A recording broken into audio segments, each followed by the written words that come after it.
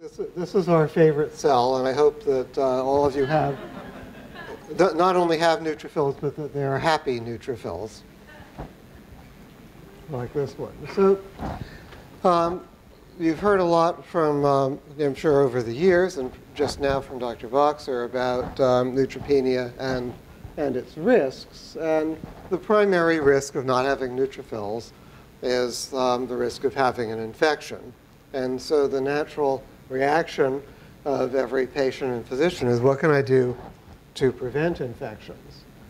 And my talk will basically be first about, is prevention of infections necessary?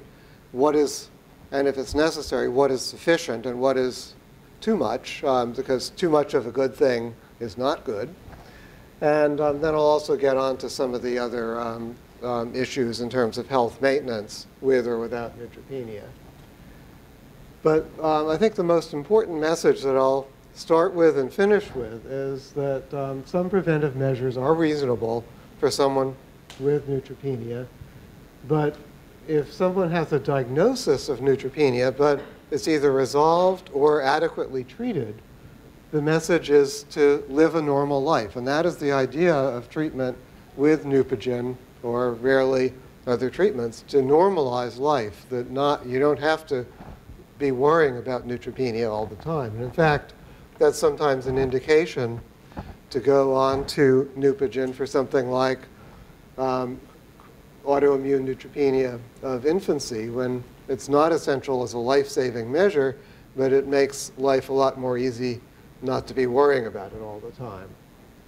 And then in between, with neutropenic but not normal, but some level of ANC I'll talk about. It depends on what level you have and the mechanism of neutropenia. And as Dr. Boxer mentioned, there's less risk with autoimmune and idiopathic than with congenital. Now, this is this table that Dr. Boxer showed you, and that one of us shows every year at this talk, and every hematologist goes by it. And these are the levels of risk with different levels of ANC. But there's important caveats to this table. As Dr. Boxer mentioned, the risk also depends on the duration of neutropenia. A short time with a given level has less risk than a long time at a given level. And the mechanism, as he said, destruction, such as autoimmune, is lower risk than lack of production. So it's important to remember that this table was derived from studies with cancer patients receiving chemotherapy. So they had a risk not just from neutropenia, but they also had immune suppression from the chemotherapy, often poor nutrition, central venous catheters, pieces of plastic going into their veins, and organ damage from cancer. So these numbers are probably somewhat exaggerated, especially at these intermediate levels,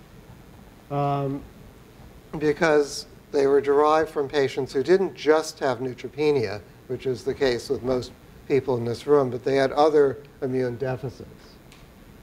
So it's important to remember that the neutrophil is not the only defense you have against infection. There are surface barriers, skin, mucous membranes. The lungs and the GI tract have very good barriers against infection.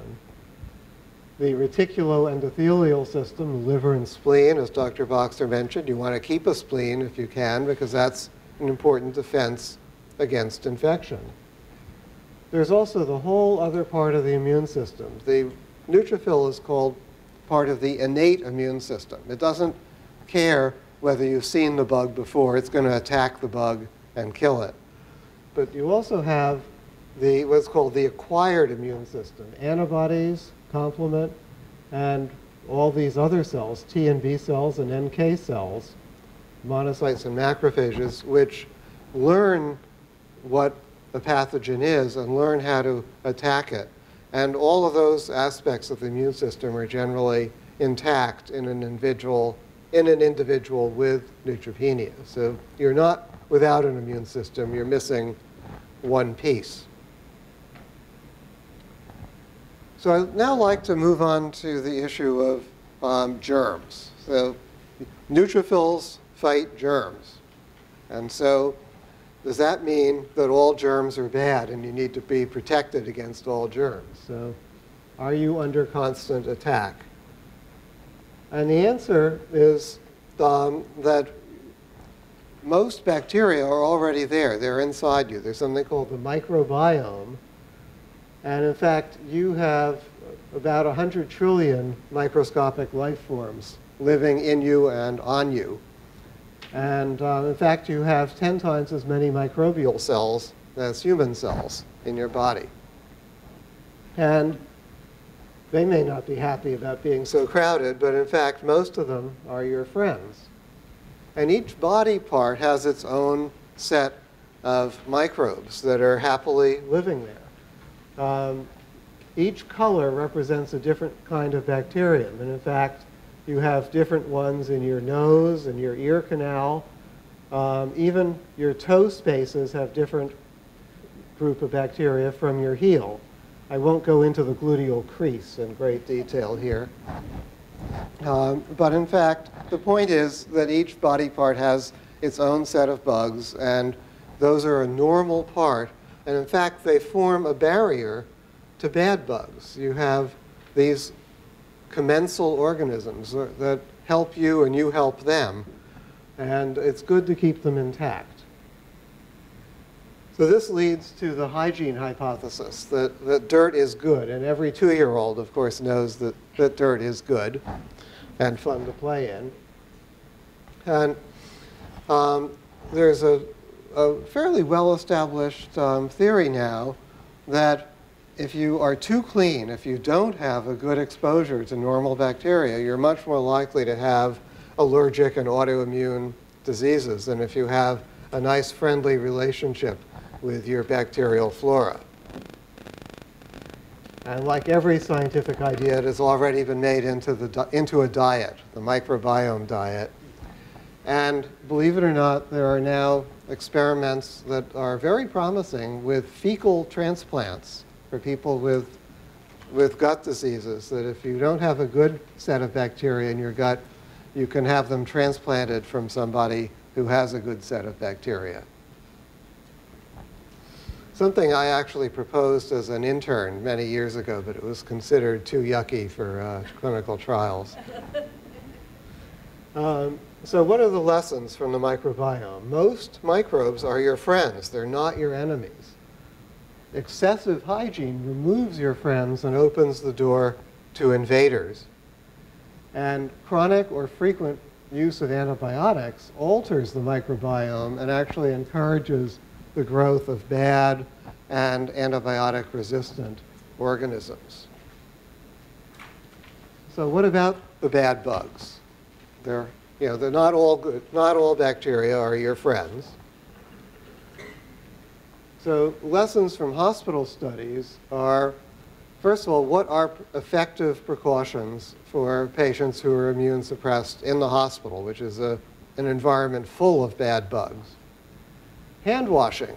That's the sine qua non of infection prevention. Good hand washing. Then there's laminar airflow and HEPA filtration, high efficiency particle arrest. And that's what is done for patients who have absolutely no immune system, such as those going through bone marrow transplant. And anything else in between is not very effective. So the neutropenic diet has no proven efficacy. You don't want to know what it is, because there's things like raw vegetables. People are sometimes warned against. So basically, you want to wash your vegetables, but you can eat them. Gowns, gloves, and so forth are important for doctors not to transmit an infection from one person to another, but they're not very effective for an individual to prevent getting infection from a normal environment. Prophylactic antibiotics do more harm than good because they get rid of the normal microbiome. And not studied, but by implication, is disinfecting the home, disinfecting the playground, social isolation are not going to protect you, because most of the interactions that you have with the environment from other people, from the playground and so forth, are going to be either viruses, for which you have normal defense from lymphocytes, or just a host of the normal bugs that are on everybody's skin and in the normal environment. So most infections in neutropenic patients come from their own bacteria when some of the normal microbiome is replaced by bad bacteria. So what makes the good microbiome go bad? One is antibiotics. One is the hospital environment. That's why Dr. Boxer said keep those kids out of the emergency room, out of the hospital, because they're going to pick up aggressive bacteria, antibiotic-resistant bacteria in the hospital. Sometimes a good bug gets in a bad place. If there's a break in the skin, a break in the mucous membrane of the mouth or the GI tract, then a good bug might get into the bloodstream where it can do bad business. So it's important to keep the skin and the gums and the intestinal wall intact and keep the rest of the immune system intact, which is why we strongly recommend against the use of some treatments such as corticosteroids, prednisone, which can raise a neutrophil count, but it gets rid of the rest of the immune system, so it probably does more harm than good, except for a few very specific diseases. So what are reasonable precautions against infection? And I'll go into each of these in a little more detail. Mouth care is very important. I'll go into that. Immunizations and vaccinations, as Dr. Boxer said, very important. And a lot of doctors, primary care doctors, get mixed up about different kinds of immune deficiencies and say, oh, I don't want to immunize your child because he has neutropenia. Not true. General hygiene and foreign travel. So mouth care. You want your mouth to look more like this, not the surroundings, but just the mouth, than the one that Dr. Boxer showed you with the inflamed gums. So what's reasonable? Avoid sweets, have regular dental checkups, have excellent oral hygiene with brushing and flossing. Sometimes a mouthwash is helpful, half water and half hydrogen peroxide. That's the antibacterial 3% hydrogen peroxide, not the hair dye 30% hydrogen peroxide. These are much better than the alcohol-based washes, the Listerine. If you believe that pain is good for you, then maybe use an alcohol-based wash. Although there are some studies that show that that actually increases the risk of oral cancer. And chlorhexidine is something that you should use if you like things that taste truly horrible. But this is pretty benign, and it helps keep down bacteria around the teeth. Fluoride treatment. Periodontal care for chronic gum inflammation. Don't let it go. Get to a periodontist. Because as Dr. Boxer said, chronic gum inflammation can eventually lead to tooth loss. Antibiotics for dental procedures, probably not. Hasn't been studied well in this setting, and some dentists will insist on it. It's probably not a good idea because it, again, changes the microbiome and the normal flora. It's important for people with heart disease, but not for people with neutropenia. So almost all of these, if you think about it, are something that everybody should do. There's not a special precaution. It's just important to do it well. And the same with immunizations. All routine immunizations, according to the standard schedule, are important. There's no increased risk from live virus infections in individuals with neutropenia. That's a characteristic of individuals with defects in the acquired immune system, severe severe combined immunodeficiency, cancer chemotherapy, but not neutropenia. But a lot of physicians get the two mixed up and will say, oh, everything but live virus. No, those are good for you. It's much better to have measles vaccine than have wild-type measles. And these diseases are all making a comeback because of the anti-immunization movement.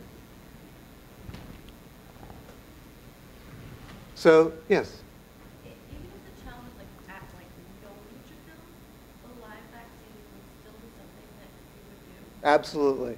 Because the vaccines, the response to vaccines are through lymphocytes, not neutrophils. And it's very important to have immunity against these severe infections like diphtheria, like measles, mumps, rubella. And the body handles those vaccines. You don't get vaccine-associated infections without neutrophils. You get those when you don't have lymphocytes.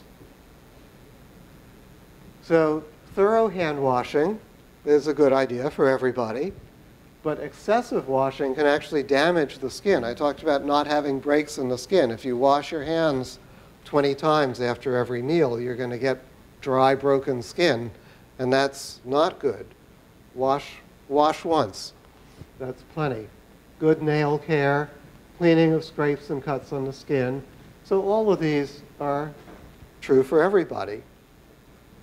No rectal temperatures or suppositories. That's not necessarily true for everybody, although I know my grandchildren would prefer not to have them.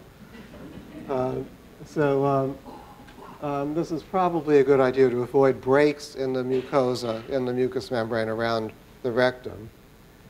And for foreign travel, consult your physician, study the CDC website, which discusses precautions in various countries. But it's certainly, having neutropenia does not preclude foreign travel. And in fact, a lot of the discussion here is, that I've heard at various iterations of this meeting has been about how to travel with the syringes and Neupogen supply. I have one question, Peter. Hand washing, regular soap or antibacterial soap? Regular soap is pretty good. Is a pretty good antibacterial agent, so you don't have to get anything special. Soap and water are really magical. So social interactions and school attendance. So most infections that are transmitted from other people in school and in work are viral infections. And just as immunity for vaccines is normal in neutropenia, so immunity to viral infections is normal. So the viruses don't present any special risk. The catch to that is that sometimes a fever from a virus can lead to a doctor visit or an ER visit. And very rarely a viral infection can open the door to what's called a secondary bacterial infection. So for instance, influenza can lead to pneumonia. And in fact, that's a good reason to get a flu shot every year. So there is a little bit of a risk of catching a virus in the kindergarten. But you have to balance that risk against the psychosocial and educational benefits of going to school, of going to playgroups, of going to work, of having social interactions. So by and large, the balance falls on the side of living a normal life. Completely so if the neutrophil count is normal or near normal, but really true even if you're living with a low neutrophil count. It makes sense to avoid, obviously, sick friends and relatives. Don't let Uncle Joe cough in your face, but that's true for any of us. So the take-home message is, with an adequate absolute neutrophil count, live as normal life as possible. With a low absolute neutrophil count, there are reasonable precautions, excellent mouth care and oral hygiene, all routine immunizations, good hand washing, and maintain school attendance and social interactions, and enjoy travel. Come to Seattle. As I've mentioned multiple times, these measures are good for everybody. So here's a neutrophil question. And I don't think we have time right now, but catch me in the hallways, catch me at the individual sessions. Thank you.